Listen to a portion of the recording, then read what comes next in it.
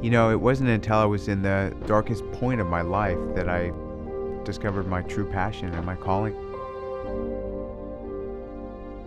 I lost my kid sister when I was 21.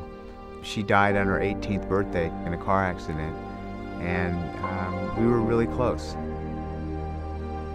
Her and I had a really great relationship, and losing her was the toughest thing I've been through my whole life, without a doubt, far and away.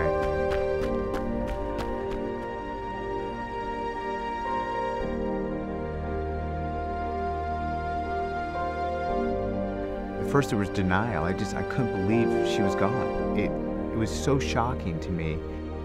And then there was anger. I was mad. You know, why her? I mean, why did this happen? And then there was just numbness, depression.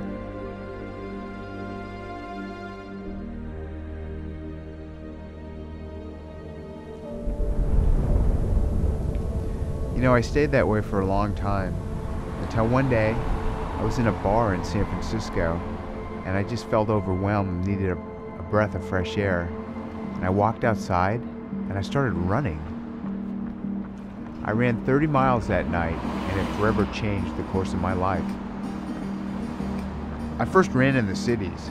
It didn't matter if it was dark, raining, cold, whatever. I loved it. And for the last 20 years, it's all I can do.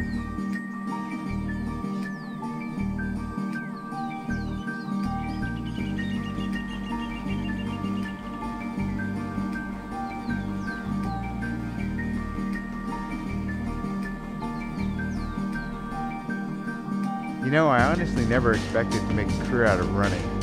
I'm hardly what you call the natural spokesperson. I think a lot of people, you know, they might think I'm kind of weird, and maybe I am kind of weird, but in group settings, I'm sometimes really uncomfortable. It's overwhelming to me, and I can be very quiet and to myself. By nature, I'm most natural, you know, running off in the mountains on my own. If I woke up tomorrow morning and I couldn't run, that would be the end. That would be devastating. So here I am today, 51 years old, with no intentions of ever stopping. And to maintain my endurance where I want it to be, I can't just run. I gotta train my ass off. As I've gotten older, as an ultramarathoner, I don't recover as quickly as I used to.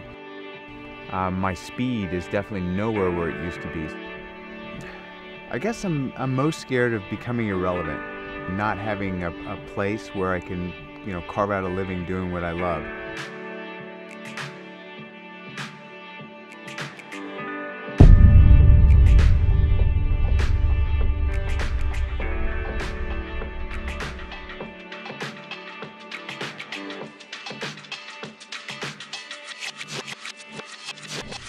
There's so many things I love about running. To see it as the ultimate freedom. Slapping on a pair of shoes is a very simple act, but it's exquisite in that regard.